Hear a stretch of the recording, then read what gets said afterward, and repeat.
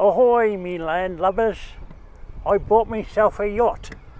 Not that I can sail it yet, but I'm going to learn that. It's behind me. It's named Siquando, which in Italian means yes when, and of course the answer to that's always now. It's a 30-footer, 9 metres, wooden boat. It's triple diagonal Oregon with Dynel sheathing. Dynel is like a polyester material which is like wool, and it's dipped in epoxy and it forms like a watertight barrier. So it should last a fair while. It's already 37 years old. It was made in 1983, made by an amateur boat builder in Sydney. It took him 11 years to build it in his backyard. Now that wooden boats aren't so common because it's so expensive, the wood, and people aren't skilled so much in building wooden boats anymore. It's a bit of a dying art form. So I just saw the photos. The price was really good. I paid $12,000 for it.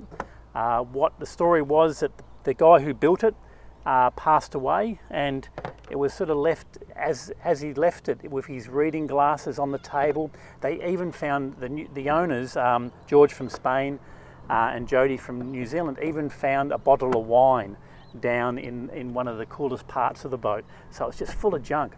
But in a way that's good for me because all the tools I need, paints, epoxy, all the stuff to repair it is on the boat.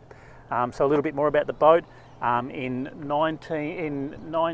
2013, it had a new Beta 20 horsepower motor put in it, which has only done 130 hours, so the motor's like brand new. George and Jody, they basically found the yacht and decided it was worth saving, and they had $10,000 spent professionally having the deck repaired. There was some rot in the deck, and they also got the actual rigging set up so they could sail from Sydney to Yamba. It's all set up for open water cruising. It's got a life draft, it's got an EPIRB, it's got single sideband and VHF radios, it's got depth meter. I'll just paddle around and give you a look.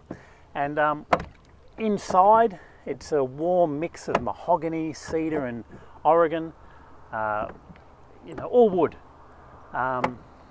It's a masthead sloop, so it's got the main sail and the genoa at the front.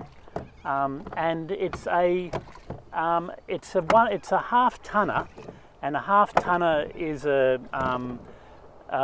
design set up to the 1967 to 1993 IOR racing rules. But it's also based on a Nevin's design. Now, Nevin's was a boat builder from New York in the 1930s, and one of the chief, I suppose, rule makers of wooden boat design. And he was known for making boats that had very strong dimensions and very good for open water cruising. Nevin's design, wood. My first yacht, and I've got to learn to sail it. Inside, it's well decked out. There's 4 sleeping berths, a double up front. There's a kerosene stove. There's a separate toilet, and there's also a thermal energy fridge, a fridge that requires low energy to work, so you're not draining your solar power on the batteries. So there you go, Siquando. I still have to learn to sail it, and I would say that this would be one of my biggest challenges because there's so much you have to learn with sailing. Before you even start, you've got to learn diesel mechanics, boat repair, wood repairs, electronics, plumbing, weather, tides, and that's even before I've started sailing. So I plan to take this baby originally first up the Clarence River, then north and south around Australia, and who knows, possibly even the world. Do you know that there's been, I think is it 4,000 people have climbed Mount Everest. 500 people have been to the moon or been into space. But to sail single-handed, solo around the world non-stop, I think from my figures only 199 people have done it. So I could well be 200s if I'm bloody well mad enough.